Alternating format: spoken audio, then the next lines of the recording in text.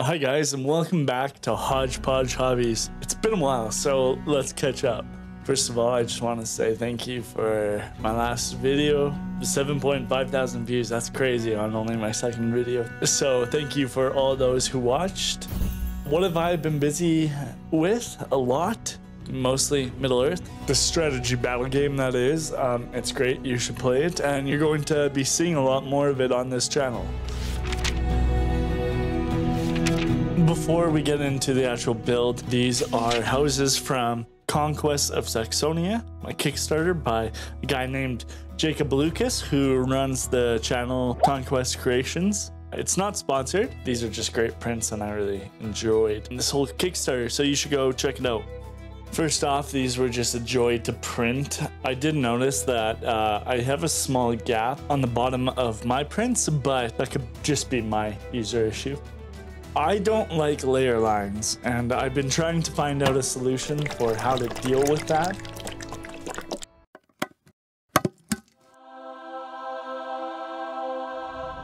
You'll notice that I'm using polyacrylic here. It didn't really do anything, so you can just skip this step. I thought it would get rid of the layer lines, but it didn't. Next, you're going to want to grab a couple different spray cans, a beige, a gray, and then another kind of beige. I base coated everything in gray, and then I did the walls and the roof in that darker beige. Next, I grabbed my suede craft paint and just kind of filled in the roof and the walls. Doing just a quick and dirty dry brush. In this paint scheme, dry brushing and washes are your friends. So make good use of them. Right here I'm just using a brown wash kind of over my base. I was very generous with this.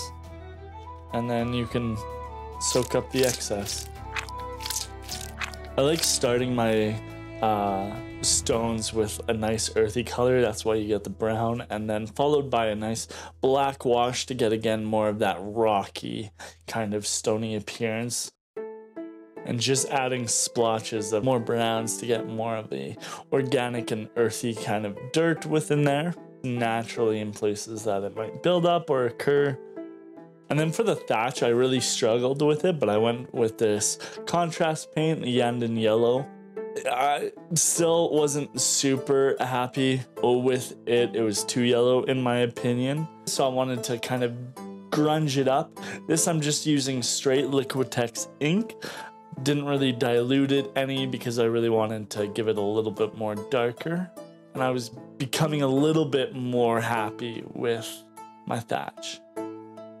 Now with this paint job, what I did was I undercoated it dark, kind of did a all over the heavy dry brush followed by some more tinting with contrast paint, as you can see here with the walls, to keep some of the natural shadows in place, but then it just being accentuated by the contrast paint again. And I was really quite happy with how this wood turned out. The windows, I did a nice silver just to make it stand out. Could have done anything with it, but I liked the style of maybe they had silver bars or meshing of some type. I darkened up the floor a little bit just to give it more of a darker appearance.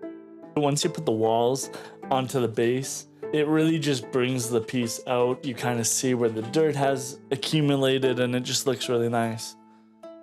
In this build, I found myself using a lot of inks just as they were, maybe diluting them a little bit, but I just wanted to tint things quite heavily, and I really liked how the inks were able to do some good blanket coverage while still being a little bit translucent.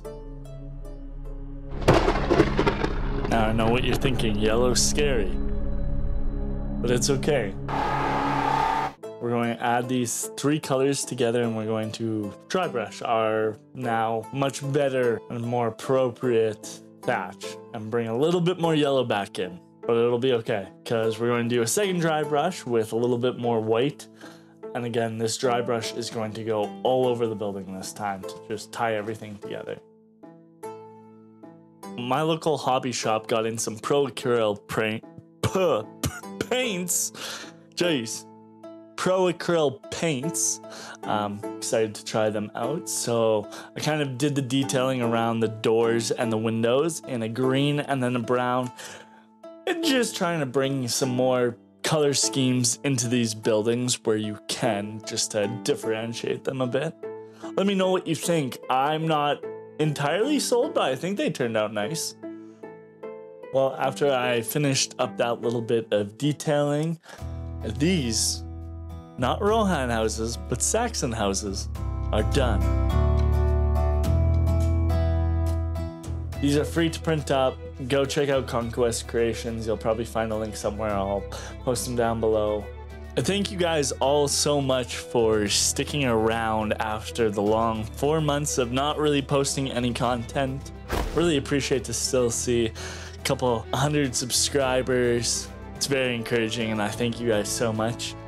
If you want to see more of videos like this from us, the subscribe button does really well to help both you and us out.